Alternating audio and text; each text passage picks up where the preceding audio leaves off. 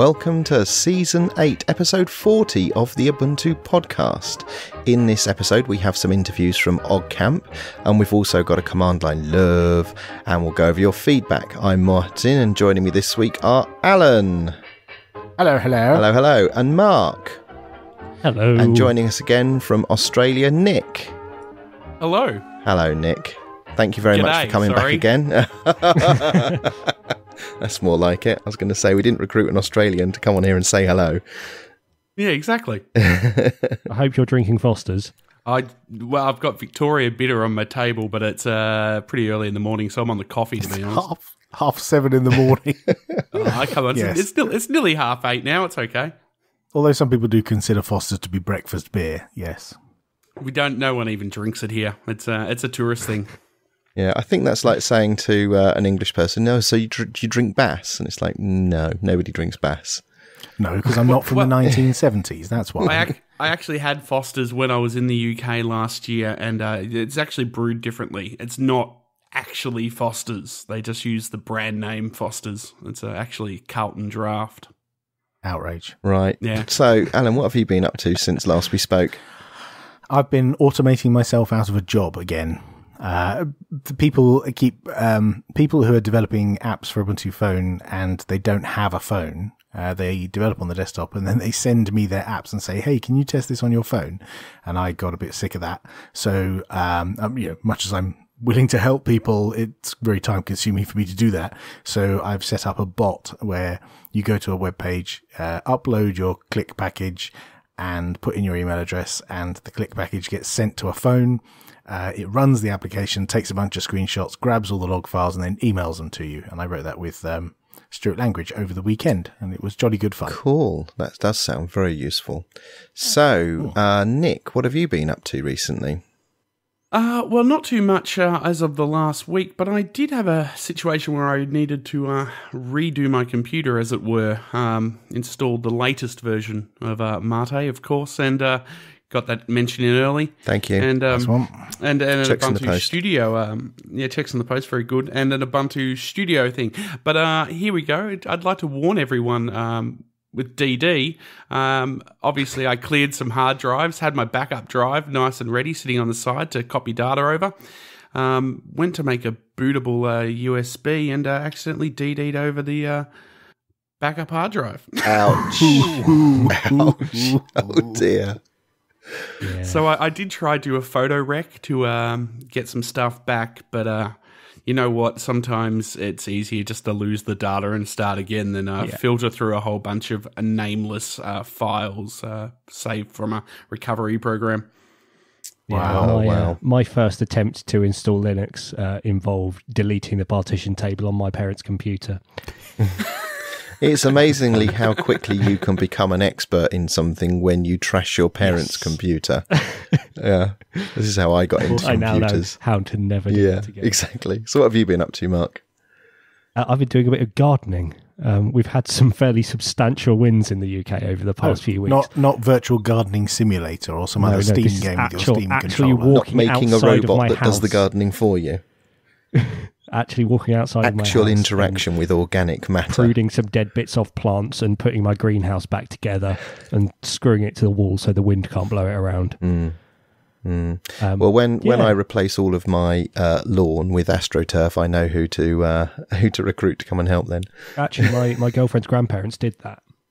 Speaking of grandparents, my wife's grandfather has just retired, so I'm hoping that I can outsource all my gardening stuff to him because he's not going to be very busy at the moment. Maybe. What about you, Martin? What have you been up to?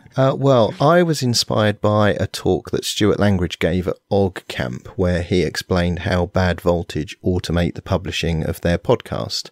So once they've got the audio mastered by Jono, it then uploads the audio and the show notes to different places and does all of the format conversions and stuff like that. And he explained this was extremely useful, but largely coded for their purposes. So I looked at his code and I've started to make a more generic solution to that. So we published the last show using that script, and it still needs a little bit of work, but I'll have a link to Stuart's a YouTube video of Stuart's talk at OggCamp this year, and also the source code for what I've called Pod Publish. And if anyone wants to dive in and help improve that, they're more than welcome. Awesome. So that publishes podcasts to typical places like WordPress and Podpress and YouTube and all that kind of stuff. It does, right? Yes. So there's a number of, WordPress, YouTube and SFTP for uploading at the moment. So it'll probably need a traditional FTP handler for things like libsyn, for example. And then we need to think about how we handle the different WordPress plugins. Some people use PowerPress, some people use PodPress, and there are others. And I haven't done any of that bit yet because that needs some thought, but it does, publishing show notes to YouTube and linking all of this up, and it does all of the audio encoding as well, so the MP3 and OGG and MKV encoding. Well, System AU will definitely take a look at that in the new year. Save us a lot of time, hopefully. That's the plan, yeah. Excellent. Yeah, it'd be good to get some contributions from other podcasters who do things differently as well. Yes. Make it a super flexible, comprehensive tool. Awesome, good work. Right, let's get on.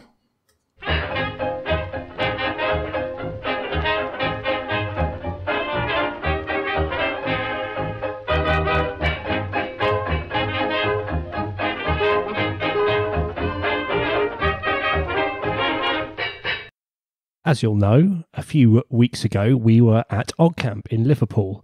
While we were there, I recorded a few interviews with people who were exhibiting, and, well, we're going to play them for you now. So first up, here we have an interview with Entroware. I'm at OggCamp talking to Anthony Pitch from Entroware. Hi, Anthony. How's it going? Yeah, it's going great. I'm having a great OggCamp. So excellent. That's good to hear. So we've spoken a bit about Entroware before on the show. We reviewed some of your machines a few months ago now. So just tell us a bit about who Entroware are and what you're doing at OggCamp. Sure. Well, we're a Linux computer manufacturer, and we're basically here to fill the gap in the market of Linux support on hardware. Mm-hmm. And we're here at OggCamp basically to get our name out there. Cool. And you're one of the sponsors as well, is that right? Yeah, I'm the platinum sponsor. Got a stage named after us, which is excellent. Awesome. Yeah, I did a talk on the Entroware stage earlier. And you're based in Liverpool, is that right? Yeah, we are here. Excellent. Based in Liverpool, which is convenient. Yeah. So I don't think there are any other UK-based companies who do pre-installed Linux hardware, is that right? As far as we're aware, not to the degree that we are, no. Right. So you've got a few devices with you today, including the Aura and the Proteus, which I reviewed on the show before. Yep. You've also got a sort of Ultrabook style device. What's that one? Yeah, well, the Apollo we've had since January, and it's just had a nice upgrade. Yeah. It's now shipping with Skylake chips. Okay. And so that's the new Intel architecture. Yeah, it's the 6th generation. Right. Yeah. And that basically means that there's more battery life, which is absolutely awesome. Yeah. It's really cool and quiet. And it's got a nice backlit keyboard as well. So cool. And you we sell these running Ubuntu, is that right? Yeah, Ubuntu and Ubuntu Mate. Right. Okay. Yeah, 1510. Cool. And is that on all of your devices? Yeah, we offer that on all of them. Yeah. Cool. And what's it been like making sure all of your hardware is supported? How does that process work? Basically, it's trial of fire, basically. So, say 1510 comes about, we just install it, see what the issues are. Are there any graphics issues? Are there any issues with the trackpad, for example? Yeah. And we just might have to tweak a few configs to get things working, especially with things like what's it called? Optimus. Right, yeah. So, yeah, I mean, there is a big process to that. But and if there are problems, do you do the fixes in-house, or do you go out to the community and ask them to help you? We do most of the fixes in-house because it's literally a case of tweaking the configuration file. Right, okay. But if it's something more major, like bringing gestures to the touchpad, then we'll liaise with the likes of Martin Wimpress from the Ubuntu Mate project. Yeah. And he'll help us package something up. Cool. Yeah. You've got another device with you, which is a prototype of a Steam machine. Is that right? Yes, it is. So is this an official one? Yeah, we've got a Valve partnership and everything. signed all the relevant forms. This is very much a prototype today. It's not really production ready, but by the time we get the green light for it, probably end of November, it will be production ready. So this is a massive tease, really. So. Right. So what kind of hardware are we talking about for that? It's desktop hardware. The ones we have today, the Skylake i3. It's got a GTX 750 in it and 8 GB of DDR4, which is always nice. And what sort of form factor is it? Is it designed to sit under a desk or under a telly or behind a couch? It's probably best behind the couch or next to your television or something like that. It's small form factor. It's a mini ITX case. Right. Specifically costs $250. Yeah, and it's basically all about the form factor because it is aimed at gaming in the living room. Yeah. So. And what sort of are there particular criteria which you've got to fulfil for it to be an official Valve Steam machine? Basically, the only requirements are that you ship with SteamOS and a Steam controller. Right. So all the hardware in the form factor is up to you. What you think is best. There's a lot of room for decisions from our part there, which is great. And will that mean that you then have SteamOS as an option on your other devices as well, or is this going to be exclusive to Steam machines? We're keeping it exclusive to the Steam machines because, having SteamOS on a laptop we think wouldn't really fit the use case. Yeah. Then it also makes support much easier if we have one unit. Yeah. Yeah. Cool. Great. Well, I hope you enjoy the rest of OggCamp. Thanks very much. Yeah, thanks very much. Cheers. My chat with Entroware. I found it really interesting, actually, that the only criteria for the Steam machine is that it has to have SteamOS and a Steam controller, and everything else is you've got complete free reign. So there's no validation process for it. It's not like it has to be certified as a Steam machine, or did he not go into detail about that kind of paperwork? Well, when he was saying about signing the relevant paperwork, I assume there is some sort of certification process there to make sure that they are meeting those criteria. They're just not particularly wide. Well, they don't reach into what they're allowed to do very much. It's just quite a superficial. They have to have SteamOS and they have to have a Steam controller. Right. So if someone wanted to manufacture super tiny, lean type of device that has, actually, isn't there a requirement for it to have a certain amount of disk space? I think. I think SteamOS requires a certain amount of disk space. So therefore, yes, the knock-on effect would be that yes, the device would have to have a certain amount. You could potentially do something quite small with like a mini ITX size, and just do and market that as an in-home streaming kind of device. You'd be competing with Steam Link, unfortunately, but there's certainly options for you to create a Steam machine that's not, double NVIDIA cards in SLI and all that, top end machine. Mm. Yeah. Oh, I mean, I would be surprised if anyone could compete with the Steam Link on price, though. If someone was going to go down that, like a company, right? But the Steam Link has a requirement that there is another machine on the network. You can't use the Steam Link on its own. So if you could make a machine that was, low enough to be able to play casual games, but for the higher end stuff, it farms that out to another machine on your network. Which chances are, if you've got a Steam account, you probably already have. Certainly, yeah. Interesting. It'd be interesting to see what kind of sales they get for the Steam machines, because there's lots of factors going on there. It's a retail Linux gaming machine, which there aren't many of on the planet, anywhere. Yeah. So it's already quite a niche, and they're a small player, in a giant market. My concern is with the Steam machine, as far as sales go, is the fact that the kinds of people who are willing to use a Steam machine and either stream from it or set one up themselves are the kinds of people who really just want to set up a computer themselves as opposed to purchase one outright. They'll probably look at the price and go, I could cobble that together myself a lot easier and for a lot less money. And not dissing Entroware at all. I've seen their website and checked their products online. They're great service. But I just wonder. So do you think it's more likely, like a young kid who puts a Steam machine on their wish list or something, their Christmas list or something, a parent goes and buys it for them rather than them going and buying it. I don't know. I'm finding it difficult to find where Steam machines fit. Maybe, yeah, exactly. Maybe someone like me who would want a Steam box in the front room and hasn't got the time and to actually put together a thing from parts themselves and just wants to go somewhere and run a Linux games console and knows that you can go somewhere to just buy one that's ready to go. Right. Yeah. And I'm similar. I will not build a computer. I've been there and done that.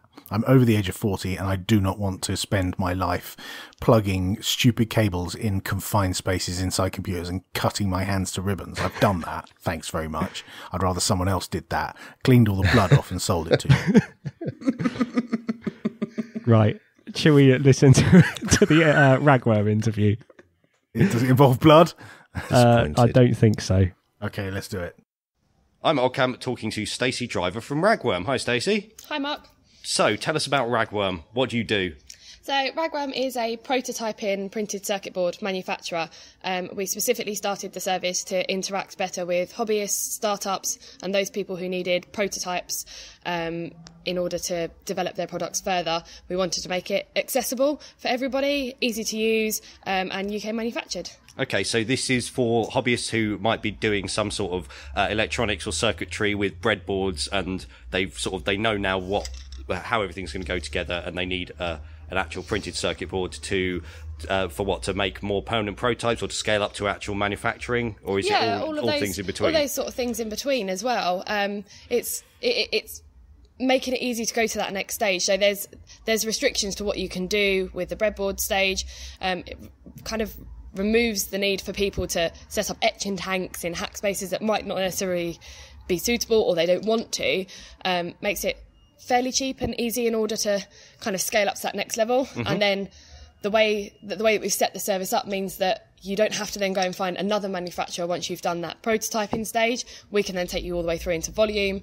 And we offer lots of services as well to support people who are only just starting out in electronics, things like our sanity check. Mm-hmm. You can send us your files and we'll check them over, make sure you've made no manufacturing errors before you've even placed an order with us. Right, so where do your customers come from? Are they generally sort of hack spaces and hobbyists, or is it more, you come to events and exhibit and go to other industry events and you get people that way? Where do people find you? A big mixture. We try to do as much as we possibly can to keep ourselves within the communities. So we visit maker fairs up and down the country, tech events. We do lots of networking at IoT conferences and wearables, things like OggCamp. But also we do a lot of commercial-based things as well. So we work with lots of companies.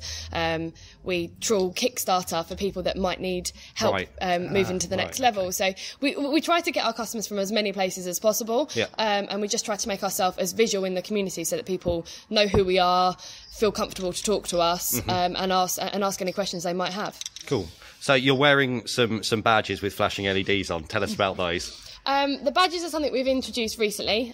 So we try to, as many events as we can where we know there's going to be a desire for people to have a go at some soldering, and particularly with a lot of children, give them one-on-one tuitions about the best way to solder, give them really good techniques, and do them as a bit of a collector's item so you can pin them on your Ragworm lanyard and collect the set, hence why I am currently covered in flashing badges. Okay. Now, I noticed that some of the PCBs you've got on display, you've got like loads of different colours and different shapes and designs. Is that something which you encourage people to do, or are these just things that people have sent you? They're things that people have sent us, but it's something that we've really tried to pick up on and encourage people. So there's a lot of people, especially companies, say for example Pimoroni, Alex Eames at Raspberry Pi TV. With the kind of hacker community, the hobbyist community, the Raspberry Pi, the circuit boards become very visual and people have stopped putting it in enclosures, which for us is great. Right, so people are really getting that hardware experience. So you want something which people will want to see out of the case. So utilise your circuit board as artwork as well. Yeah. We've spent a lot of time with our solder mask manufacturers looking at different colours, making them really visual, interesting. So we're doing lots of purples. We've Pimoroni challenged us to make pink solder mask. Not the most successful. We got somewhere close to it, but it actually doesn't exist. So they and it has to be 100% visual, so that there can't be any visual flaws, which is a real challenge for a manufacturer. So what's complicated about colouring circuit boards? There's a few challenges. It can, dependent on the colour that you're working towards, it can actually restrict your feature sizes. So you end up having to have thicker tracks. Your minimum hole size is affected. Okay. So there are things that you have to consider when you're going into it, mainly because the ink ends up thicker because you're mixing more pigments, more properties, but also different colours have different effects. So yellow, for example, is particularly hard to expose with an exposure machine when we're doing the artworks, because it naturally doesn't want to be exposed. So there are lots of challenges involved in it, and it's just having that discussion with the customer to get the best possible outcome. But it's not, we can't be Dulux, we can't mix to a Pantone, because Solder Resist obviously has properties and functions that it has on the board more than just visual. So it's that meat of artistry versus technical specifications. Right. But yeah, we like to engage in those conversations with customers and be challenged and get better at different things, and it gives us a very unique selling point as a manufacturer, we think. Cool. So if people want to find out more about Ragworm, other than coming to OggCamp, how can they do it? So we're very active on social media, particularly on our Twitter. So we're just quite simply at Ragworm. Right. We post blogs on our website, so you can trawl through what's called our rock pool and find out things that are going on at Ragworm, different machineries, different advances that we're making. And you can visit that website at www.ragworm.eu. Excellent. Thanks very much. You're welcome. Yeah. That was awesome. I had no idea that there was so much detail involved in the colour of the mask. I know. I just thought, you put a different colour ink on. What's wrong with that? Yeah. I had a chat to them on the first day and I was absolutely stunned at the breadth of what they do. I had no concept whatsoever. Yeah, and they've been coming to OggCamp for years now. It's really great to see them coming back. They obviously get a lot out of it. I was going to say they've certainly expanded. I chatted to them. I went to the 2014 OggCamp, and I remember chatting to the Ragworm table quite a bit. And they've certainly expanded their base quite a lot. Excellent. So, have we got any more interviews left, Mark? Or are those the only no, those are all the ones that I managed to record. Okay, and I know Martin dug up some videos of stuff for people who didn't come to OggCamp. So even if you did go to OggCamp or if you didn't, and if you want to get a flavour of what went on, we've got, this will all be linked in the show notes, we've got a video of Dan Lynch doing the introduction to this year's OggCamp. There's a short video collage of photos that was put together by the Open Labs at Liverpool John Moores. There's the video of the OggCamp podcasters panel that Mark was representing the Ubuntu podcast on. And then we've got a blog post from Dan Wood, and he was a first-time OggCamper, and his blog is entitled What I Learned at OggCamp 2015. So if you've never been before and want the perspective of somebody that's new to OggCamp, you can find out from there. And then in researching this, I found a new podcast, the Tech Shed podcast, which is put together by Ollie Clark and John Archer. And they, in episode 4, and that's their fourth podcast that they've done so far, they have a retrospective on the OggCamp that was actually recorded at OggCamp. So, just a little bit of follow-on for those of you that want to find out more about OggCamp and what goes on there. Excellent. Nice one. Is that everything? I believe so. Cool.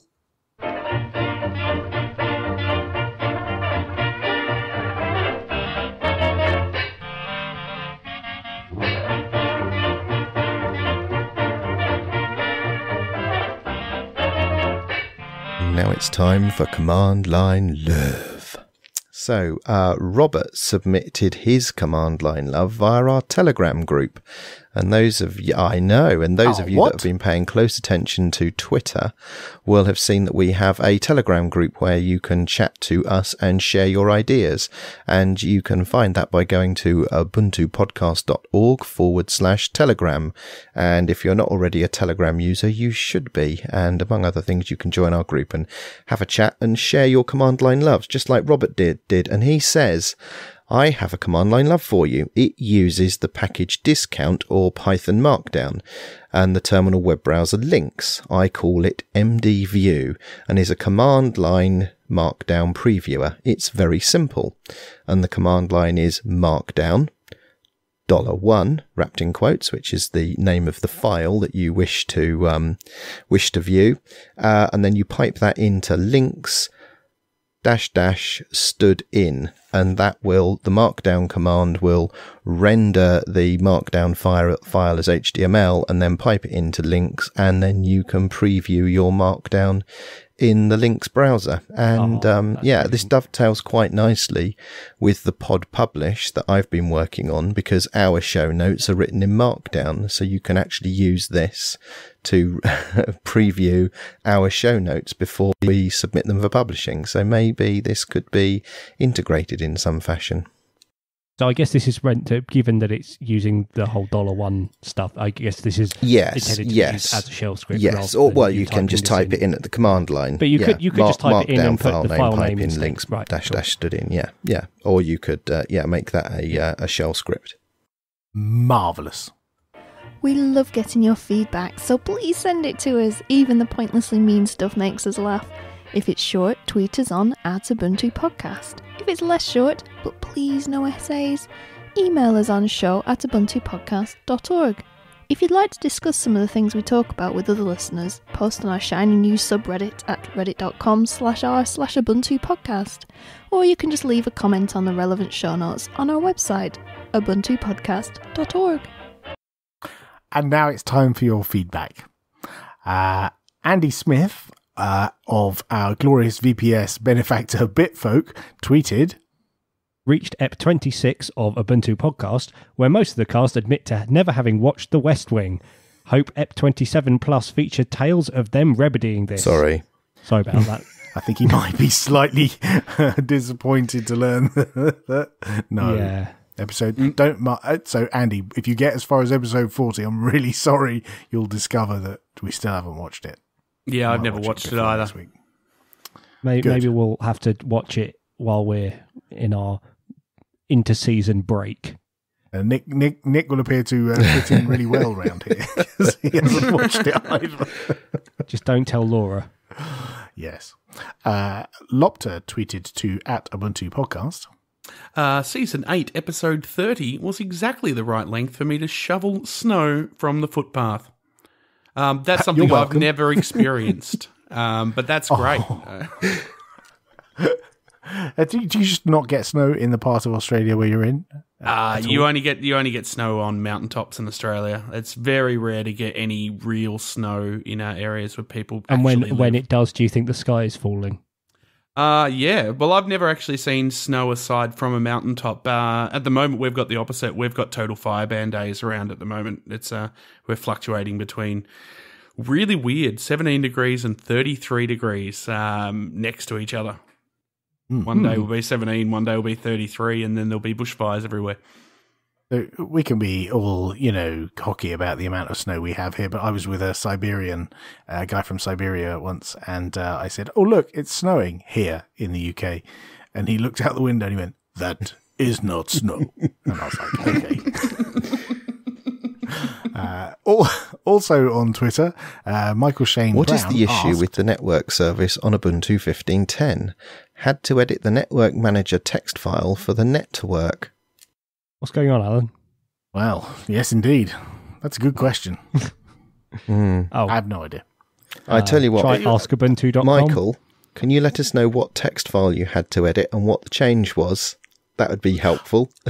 I would imagine, just like plucking out of the air, I would imagine the file he edited was /etc/network/interfaces, and he plugged in all the details manually. Because if you do that, Network Manager doesn't bother managing the interface. Yeah. So often when people have a problem with Network Manager, they resort to manually configuring the network in that text file. And that does work, but it means you can't then use Network Manager to manage your network connection. But for some people, that's perfectly fine. If it's a desktop and it sits still on your LAN all the time, it doesn't really matter. So I would imagine that's what he did. I don't know why he did that. And I didn't know if it's a widespread problem on 15.10, but yes, ask Ubuntu or file a bug. The usual two responses to my system is broken. Ask Ubuntu or file a bug. Anton Piatek said, very interested in your review of the Steam controller. Thanks. Have been wondering about that and the Steam Link. you still using it, Mark?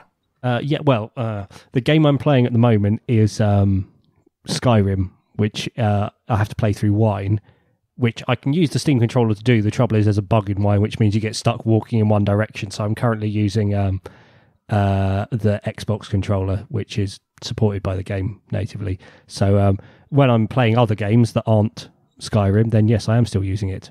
Still never tried a Steam Link because I've not got a setup that requires it. Super. Jarlath Reedy, sorry if I've butchered your name, pointed out... Today I learned most FOSS users recommend DuckDuckGo, which includes Amazon results. Yet there was uproar when Ubuntu did this. Lee Sai. I suppose yeah, that's true, but I suppose the issue there is DuckDuckGo anonymizes all its results before it would go to Amazon, I would think. But yeah, it's... Q Alan saying Ubuntu does the same thing. Do they? I was gonna say that. How did I guess? Yeah, but yeah, the slight difference is that with DuckDuckGo you're already searching the web, whereas with the Ubuntu Dash you might be looking for a file on your machine. Yeah, I suppose. The best example I heard earlier was somebody who wanted to start Brasero to burn a CD and just had their search results filled with women's underwear.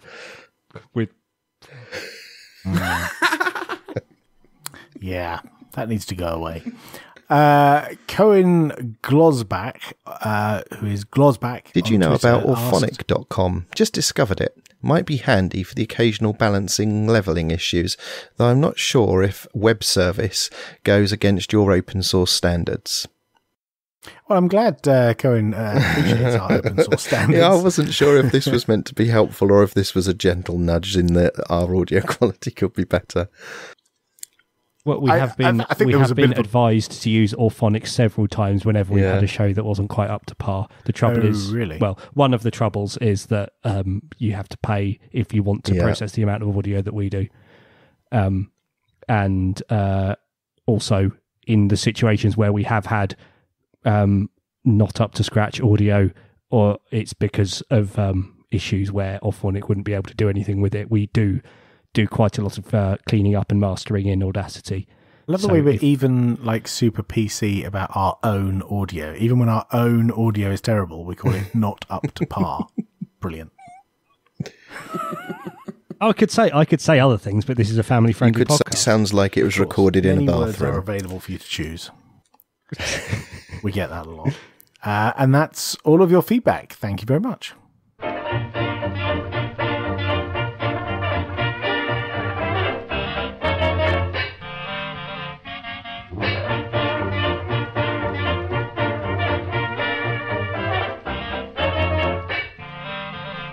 That's all for episode 40. We'll be back next week when we'll have more news, comment and discussion.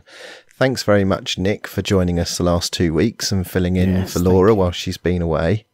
Thank you very much for having me. It's been exciting, to be honest. As I mentioned pre-show, I've been listening to this podcast for a good old 8 seasons now, so it's a little bit surreal to know that I'll be listening back and hearing my own voice.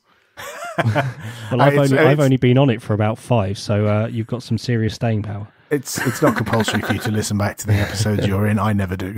Oh, no, I'm narcissistic, so I'll be there. Okay. So I know you mentioned it last time, but for those who didn't hear, let everyone know where they can find the podcast that you're on.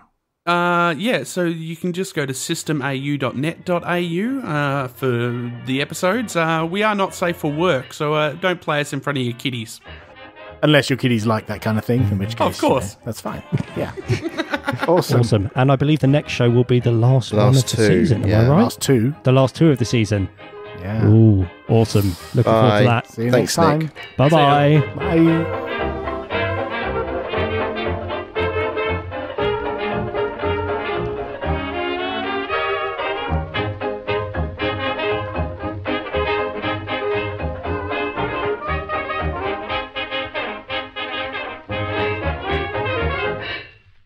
And stop recording.